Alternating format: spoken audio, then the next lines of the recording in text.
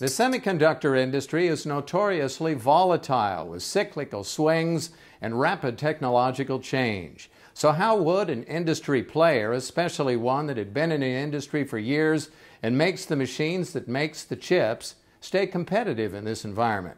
Well, that's the question I put to Frederic Schneider-Maunoury. He is the Executive Vice President and COO of ASML. Frederic, sustainability is a big part of your website, and in it you focus heavily on safety and environmental performance. Why is that?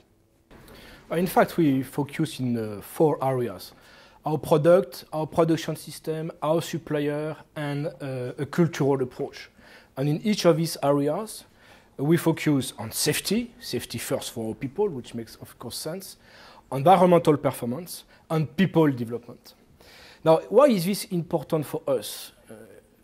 We're in the business, our major customer, name is Intel, Samsung, Toshiba, names that you may know. They are relying on ASML to be able to provide to them the machines that will allow themselves to produce the electronic chips in a better way, more cost-effective, more efficient. So they are looking at ASML on the perspective of a long-term supplier able to be there in a sustainable manner over the years. How much progress are you making now? So we set ourselves early 2010 some extremely stringent targets. If you look at really what sustainability means for the first part of it, which is environment, energy consumptions, we set ourselves a target to reduce by 50% the CO2 footprint of ASML in 5 years, from 2010 to 2015. And to be even more stringent, we said we will match this target whatever the size of the company in 2015. We are on track. 2011 is almost closed. We will close the figures in 2 months now. We will, in 2011, beat our first milestone, which was to reduce by 15%. Most of your sales is in the photolithography chip-making business. Is this not a bit risky? Do you have plans to expand into other industries, say solar panels or solar power? It's true that we are in the mono business, but I must say this has been a reason of the success of ASML, because this has allowed us to focus all our energy, our resources on what makes it extremely important to succeed, which is R&D, technology, organization of the people to generate creativity. So the question is not so much whether it is risky or not. The question is how do we deal with the risk?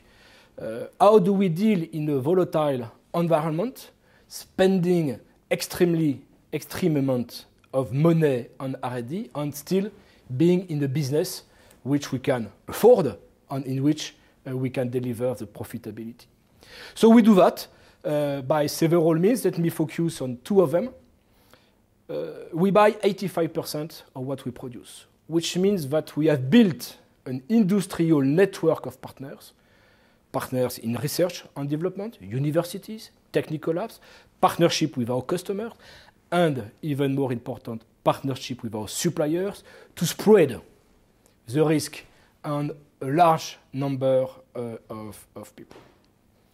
The second thing is that investing in new technologies is the certainty that a new machine which will deliver new chips, that will deliver maybe a new mobile for you, a new PC that you will buy, will generate the future growth.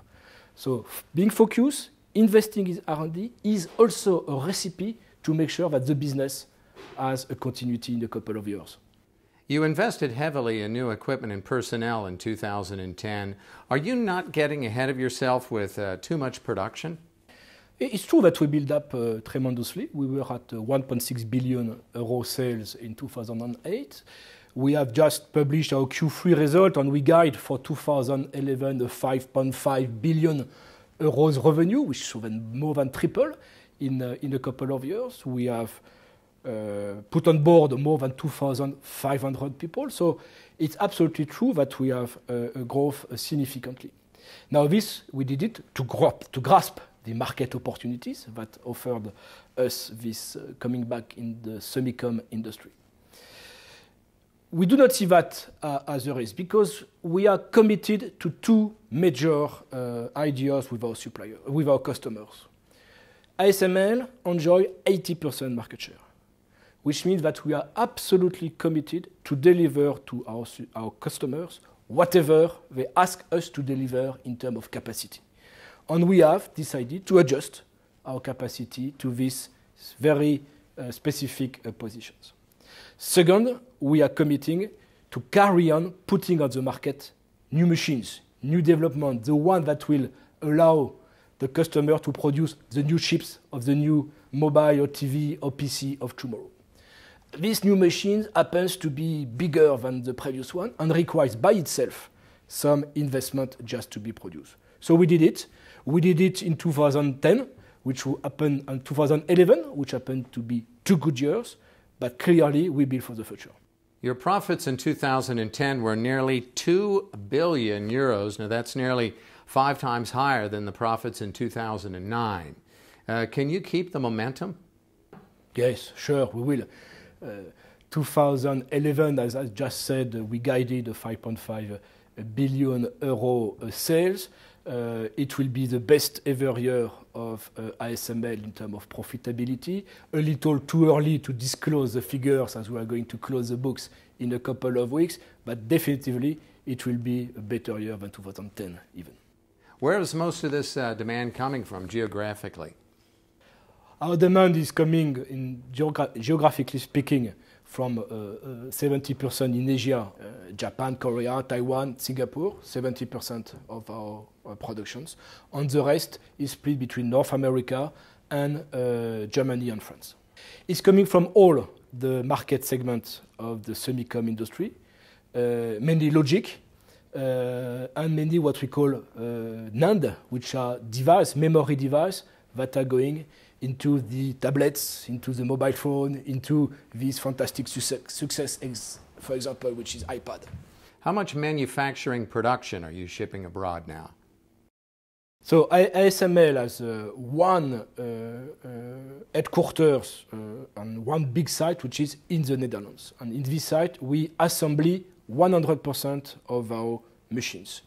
We have a manufacturing site in Connecticut, in north to New York, where we have here about 400 employees, which produce modules that are shipped to the Netherlands and that are integrated in our machine in the Netherlands. How do you see demand for memory chips, say, in 5 years' time? You know, semicon industry is growing more than the normal GDP growth for very good reasons. In some area of the world, people spend today only 20 euros of electronics per year, when in the most advanced country they spend 300 euros. And these people legitimately will want to buy more electronic device, whether phone, more TV, cars, whatever it is. So there is a very strong driver of the growth. And there is a second driver, which is the technology push that we are putting on the market. When we produce a new machine that allows a new chip, it will allow our customers, Samsung, Toshiba, Apple, to design and put on the market the new PCs, TVs, or cameras of tomorrow. So this second driver is also extremely strong. We have a brilliant perspective for the next decades. Mr. Frederic Schneider-Maunoury of ASML, we thank you very much for joining us on INSEAD Knowledge. Thank you very much.